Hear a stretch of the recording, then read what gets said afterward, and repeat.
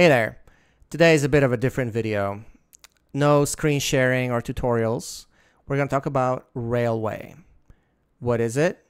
What's good and bad? How much does it cost? And what are some of the use cases? So let's get into it. In the simplest terms, Railway is a place to host your stuff. You can host services or cron jobs. Services can be anything like a WordPress blog, a e-commerce website, a Discord bot, anything that requires server processing. Cron jobs, on the other hand, are just jobs that run on a timer. So anything you need to get done every 10 minutes, 15 minutes, 1 hour, once a week, you can run that on Railway as well. To deploy these services and cron jobs, you don't really even need to write a Docker file because Railway has its own Nix packs, and you can actually grab them off of their marketplace. Kind of like you have your Docker Hub where you can get pre-configured Docker images. You can do the same with the marketplace. But the marketplace also has additional perks, such as deploying an entire architecture, kind of like a pre-made Docker Compose that you can grab from there. So for example, you could get an Nginx server, a Redis client, and a database all in one. Now, when I say marketplace, they're mostly free. You don't have to pay for them. But people who do create templates, and if you use them, you do get a bit of a kickback if you're the creator. So that's kind of neat. There are, however, a couple, let's say, restrictions to what you can run. So the first restriction is no LLMs, right? So there's no GPU compute, so you won't be able to run Llama 3 or anything like that on Railway.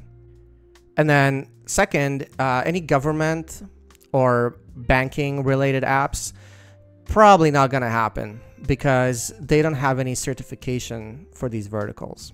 The company's a little young, so they're just not there yet. And we'll touch on this a little bit later in the video. But government and banking and LLMs, this is not the place. All right, so now that you know what Railway is, let's talk about some of the good things about Railway. And we'll touch on the bad afterward. The main selling point of Railway is the simplicity of deployment and hosting and configuration. It's all there. There's a nice UI. It's very easy to set up, and you can bring your own Docker file. And in fact, you should. They have an excellent visual designer, so you can, like, with your eyes, see what your architecture looks like. It's not just YAML files or a Helm chart or something. You actually see which services connects to which service, where is a cron job or is a database. So very cool to be able to see that on the screen. So Railway is essentially a batteries included hosting platform. Live logs, check. Resource usage, check. Health checks and auto restarts, all there. Also, it's all fairly cheap, and we'll touch on the cost a little bit later in the video too, but it's very affordable, and they have a free trial. So those are the pros. What are some of the cons? Well, there are a few. First, they're relatively new as a company, so there's a bit of a risk there. That risk can be alleviated by bringing your own Docker files. And in fact, I would recommend that because you can then take those Docker files and self-host on a VPS. Let me know in the comments if that's something you're interested in seeing. Another drawback is that you can only attach a volume to one service, be it a service or a cron job. So say, for example, you have a service and you have a cron job. The cron job is running every, I don't know, hour. It's doing an ETL of some sort. It's grabbing data, transforming it, and storing it in a volume, in a CSV, for example. Then you want that service to serve out that CSV via REST. Well, you can't, because that service can't access that volume because only the cron job can access that volume. So it's kind of it's a weird limitation. I hope they fix this, but yeah, that's kind of what, that's kind of annoying, I would say. And one last thing about Railway, it's not necessarily a drawback, but it's kind of, it's a little weird. They advertise their databases like, hey, we got a UI for databases here, but in the documentation they say that there's no SLA, so you don't get like 4 nines on your database, and there's no automated backup, and this is important, it uses the same compute as the rest of your services. So you have everything, you have a project, and that project has a certain amount of compute, meaning CPU and memory, and the database uses some of that. So if your database has a lot of queries against it, well, the rest of the services are going to suffer because compute is limited. So those are some of the cons. There aren't very many, I found. Railway is pretty cool. I know this kind of sounds, it's not sponsored. Sounds like an advertisement, but I really do like the platform. So you may be thinking, okay, great, sign me up. How much does it cost? So here's the thing. They have a free trial. You get $5, and that's not a limited trial. Limited in the amount that you get, which is $5, but there's no time limit on it.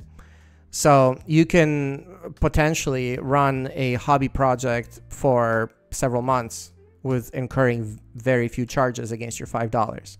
But you want to move to a hobby plan probably pretty quickly. There are some limitations with the free plan.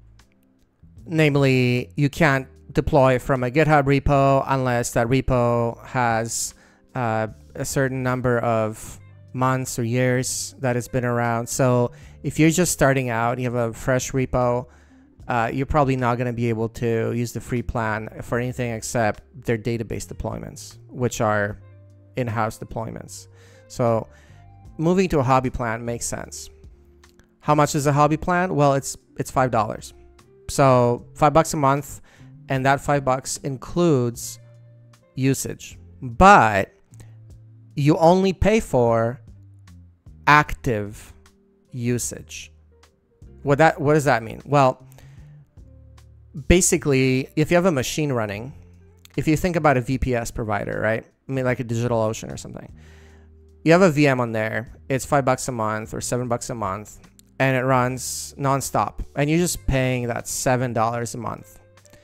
Here, you're paying $5 a month for the hobby plan. But when you run your code on there, it's always available, but you only pay when you're using the compute. That means that if no requests are coming into your API, you're not paying for that. I mean, it's not being charged against your $5 hobby limit. As you're scaling, maybe you have 15 services, 3 environments, so 45 services, maybe $60 to $80, maybe $100. And if you have a company and you're hosting all your services on Railway, well, you don't work on weekends, right? So your development environment, maybe your staging environment aren't being used at all, and you don't pay for that. It doesn't go against your $5 or whatever it is that you're paying. Probably if you have a company, you're not on a hobby plan, but regardless, you only pay for active compute. Just keep that in mind, because that's key. That's like a big differentiating factor from other providers. So whether you're starting a greenfield project, or maybe you have a Kubernetes cluster that you want to move off of your own infrastructure or off of the cloud, you want to move it to Railway, it's a good choice. Another scenario could be maybe your DevOps guy left and you have nobody to run your infrastructure. Well, with Railway, you straight up don't need a DevOps guy because it's just so easy to use. Anybody can use it. Hell, even an engineering manager could use it. But Railway is not always the best choice. And we went over some of the limitations at the beginning of the video, so I'm just going to reiterate them here.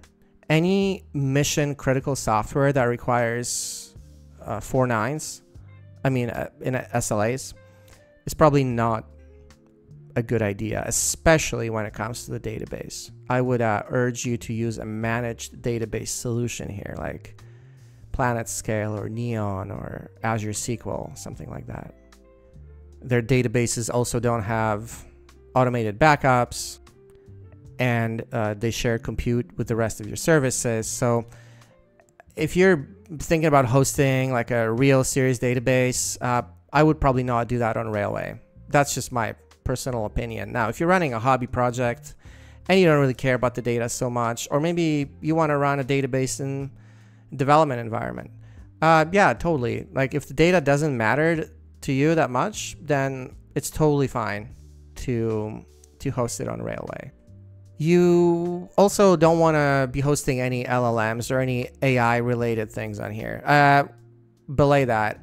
When I say AI related, I specifically mean models. So like Llama 3, for example, you don't want to host that on here because there's no GPU compute. So you're just, it's not going to work. It's not going to work. Well, I mean, it'll work if you make it CPU bound, but it's going to be terrible performance. So don't do that. No machine learning models, no LLMs on here. And we touched on this before, but basically government or banking, Railway is not certified for a lot of these. I do believe they're doing like HIPAA certification or something like that, some kind of healthcare related certification. But other than that, like government or banking, not right now, at least not yet. All right. You've stayed until the end of the video, so I have a bonus section here for you. Here are some example projects that you could host on Railway. Web3 front ends, so anything that deals with the blockchain. You need to host your app somewhere, right? You're not hosting your app on the blockchain. You're accessing the blockchain.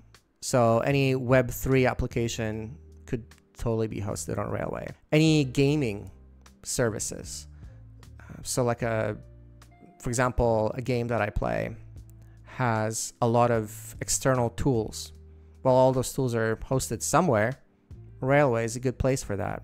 Discord bots. You could host those on Railway. Easy peasy. Of course, enterprise or B2B SaaS software, Railway is like a prime candidate for hosting those. Any e-commerce software like OpenCart, Magento, Medusa, something like that. You could host WooCommerce. You could host that on Railway as well. Blogs, both headless and headful with a head, like WordPress, right? For example, or Strappy. And we talked a little bit about AI and ML, but you can host a front end for a model, right? So you could host your model somewhere else that has GPU compute, and then you could host the front end for that model. So if you think about chatgpt.com, where is that hosted, right? Or Leonardo AI or something like that, right? That's hosted somewhere. You could host that also on Railway. And lastly, this one's interesting. I want to try hosting Pocket Base on Railway. It's a backend as a service. Theoretically, you could also try hosting Supabase because they do have an open source version of their service, but you could theoretically host a backend as a service also on Railway. So these are just some of the examples of projects. So thanks for watching till the end. I hope you learned something about Railway, and if you want to give it a try, railway.app. I'll leave the link in the description. Thanks for watching, and I'll see you next time. Take care.